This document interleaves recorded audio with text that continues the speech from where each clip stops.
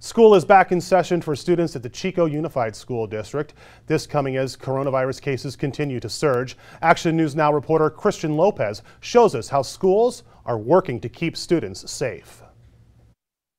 The principal here at Chico Junior High School says that they are following all of those safety guidelines to keep everyone safe. He says he's most excited about welcoming students back to campus full-time.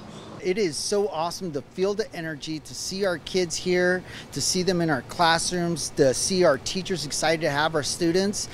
We know that, it's challenging times, but we're up for the challenge. We like to think it's game on, so we got this. Principal Pedro Caldera says the first day of school went smoothly and all the students and staff followed the state guidelines of wearing masks inside.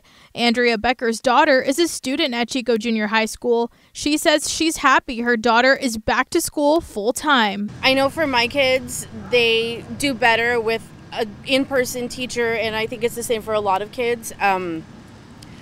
There's the interaction, and you can't ask questions as easily as you can in a classroom versus on a computer, and for some kids I think they just learn better. We have not ran into any problems. Right now our communities and our parents and our students have been extremely supportive of us. We're just extremely excited just to be together and have an awesome school year. Students here at Chico Junior High School are back on campus full-time, but they did get off early today on the first day of school. Reporting in Chico, Christian Lopez, Action News Now coverage you can count on. Thank you, Christian. And we're told about 900 students returned to campus today.